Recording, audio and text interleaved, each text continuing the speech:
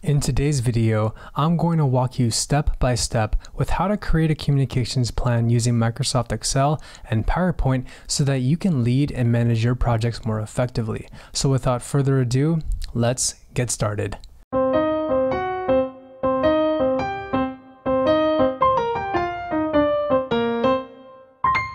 Hi friends, and welcome back to the channel. My name is Alvin and I'm here to help you become certified in project management. Before we get started, make sure to stay until the end of today's video to download my template for the communications plan that we'll be creating using Excel and PowerPoint in today's video. Now, we all know how important communication is on a project, especially if you're leading a global team across the entire country of more than 20 stakeholders. Using the formula for communication channels of n multiplied by n minus 1 divided by 2, where n is the number of stakeholders involved in the project, what you can see is that there would be 190 communication channels for all 20 stakeholders involved on this example project. And what we can also see is that this number is actually a lot of communication channels that you'll be facilitating, especially as a project manager. Now here's what I want you to think about. Here's a quick question for you. Think about your own experience with leading real-world projects and the number of people that's involved on your projects. How much time do you actually spend planning and managing communication with your team? Have you ever forgotten to include someone on a meeting invite, an email, or an important discussion when you're making decisions and reviewing critical milestones? Now what happened? Did that stakeholder ever come back to you and say, please be sure to involve me in these types of discussions throughout your project? Or, please involve me in these discussions because my team will be severely impacted by this. If you said yes to any of these questions, then you've seen firsthand how important communication can be on a project. Remember that communication takes up at least 90% of a project manager's role. Communicating with stakeholders is not just sending emails, calling your team members, or instant messaging them on Microsoft Teams. It's so much more than that, and it does not just involve status reports. There's actually more to it than just sending an email or posting a monthly report to leadership. And this is why it's so very important to develop a robust communication management plan at the very beginning of your project. At a minimum, your communication management plan should address the following. What information needs to be communicated? If you don't know what kind of information that you'll communicate, how will you let key stakeholders know that your project is nearing completion and that the team is experiencing some kind of issues or major roadblocks?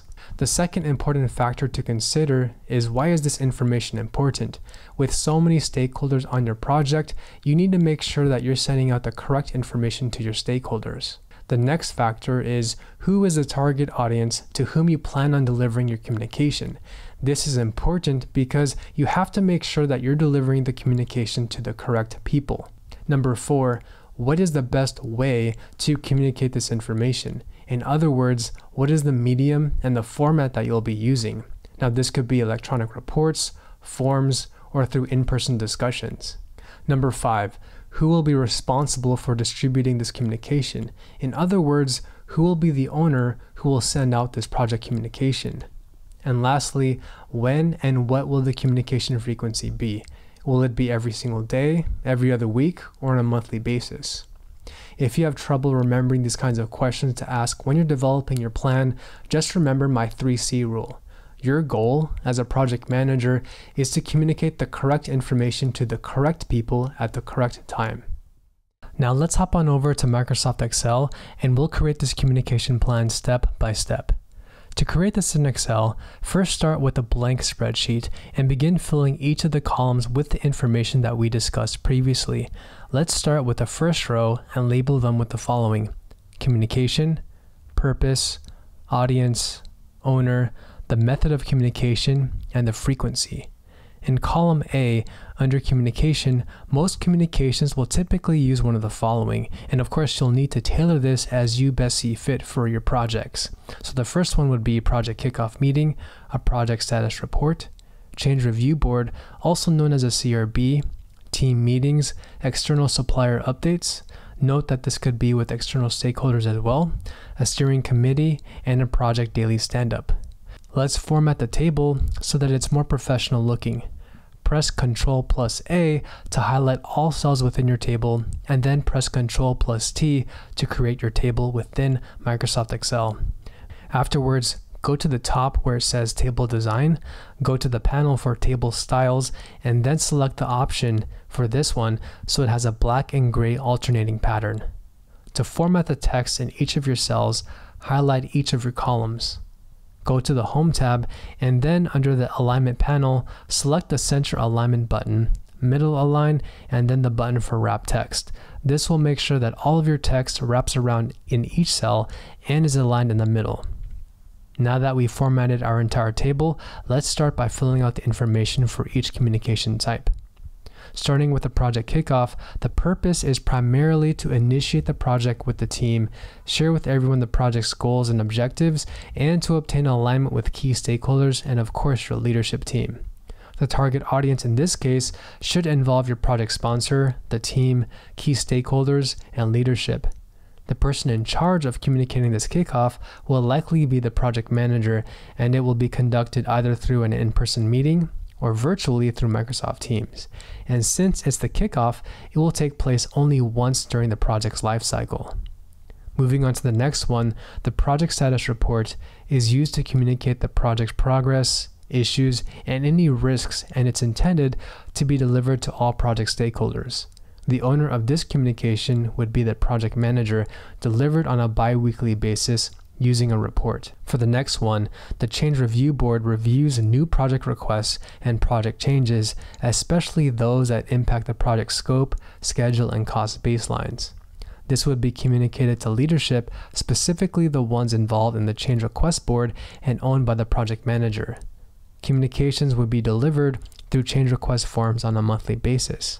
For all of these communications, you need to align with your stakeholders and leadership to make sure that the method of communication and the frequency is best serving their need and expectations.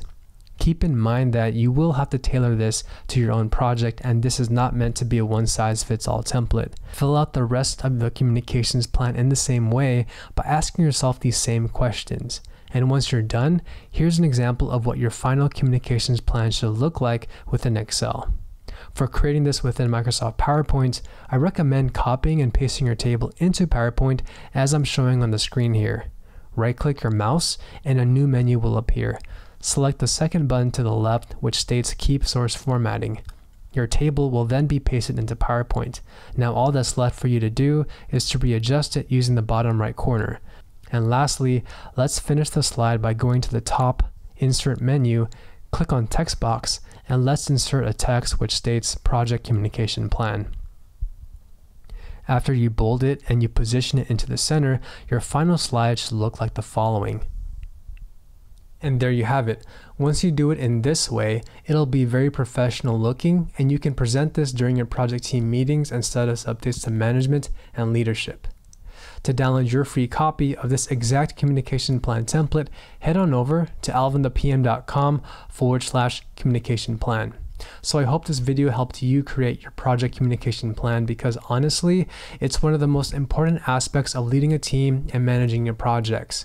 If you like this video and if you'd like to see more tutorials within project management, subscribe to my channel, share this with a friend, and smash that like button and give this video a huge thumbs up.